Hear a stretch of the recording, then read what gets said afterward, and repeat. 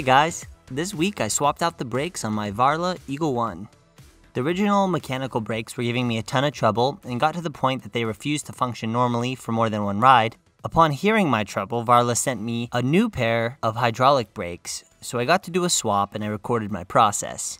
This is not intended to be an in-depth tutorial, but I will show you my process and you can use this as you will. I've long been asking scooter companies to make hydraulic brakes the standard on scooters that hit 30 plus miles an hour, and I will finally get a chance to try them out on a high-speed scooter to see what difference they make. Seeing as the weather here in Utah is snowy or rainy almost every day, I haven't gotten a chance to take the upgraded Eagle One out for a spin, so I will plan on putting my thoughts on mechanical versus hydraulic brakes in another video. The brakes they sent to me are the brand Zoom, well known in the electric scooter community, but not exactly a name brand. But I will reserve judgment on the performance for a later date. The nice part about these brakes is that they were designed for electric scooters, so they include the electric line to activate the rear brake lights. If you are doing a swap for SRAM, Shimano, or another brake brand that doesn't have this electric line, you'll be fine without the brake lights, as I honestly doubt they are too necessary if you're always using the bike lane or sidewalk. The kit they sent me includes the calipers with the hydraulic line already connected, a set of levers, the required connectors to attach the brake line to the levers, and some zip ties to tidy up the brake lines. Here was my process for the brake swap. First, I started by pulling off the handlebar grips and loosening the brake lever clamps to make things easier to work with when disconnecting the brake lines. I then snipped all the zip ties, keeping the brake and electric lines tidy. I'll replace these zip ties at the end.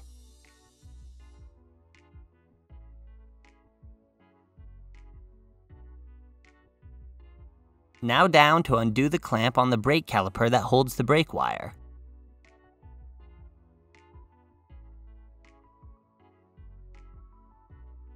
After pulling out the wire, I pulled the brake line back through the body of the scooter.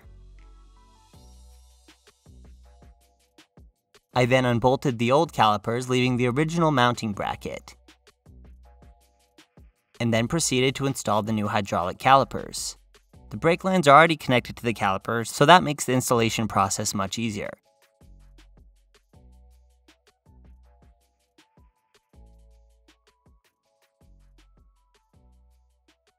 I then fed the new brake lines through the scooter and up to the handlebars.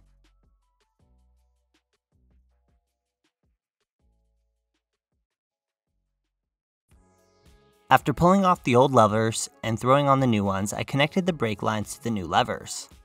Connecting the brake lines requires this little metal olive and threaded hose nut, which gets screwed in with an 8mm spanner or an adjustable wrench if you don't have a spanner that small, like me.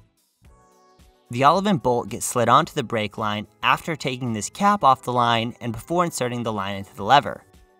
The metal stopper in the brake lever needs to be unscrewed, and the new nut gets threaded in its place. This compression nut will smash the olive as it gets screwed in to ensure no leaks occur. Be sure not to activate the brake lever before the hose is properly installed or you get brake fluid leaks.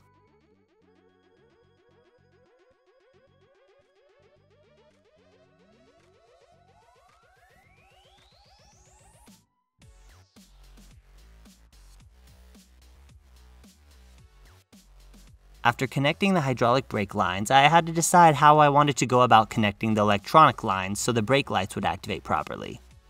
I'm not an electrician and I have very little knowledge of how the inside of these scooters are wired, so I decided that I would try splicing the old and new brake wires together. Before cutting the new wire down to a short size in case this didn't work, I did a test splice and as you can see it worked beautifully. For the final splice, I decided to use these terminal wire connectors and some electrical tape. The wire connectors were probably unnecessary and they ended up being quite bulky, but I wanted to make sure that the connection was sound and that the wire stayed connected and didn't get joggled loose while riding. This process was quite simple. You strip the wire, connect white to white and black to black using the connectors, then crimp the connectors a few times and wrap it all in electrical tape.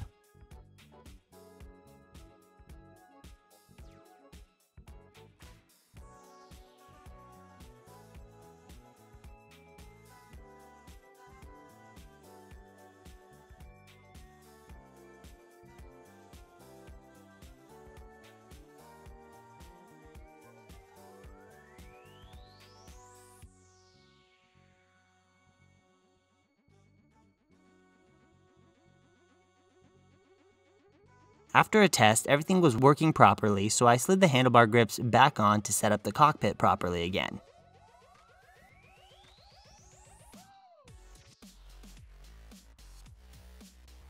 I then wrapped all the wires up as neatly as I could and reattached the zip ties.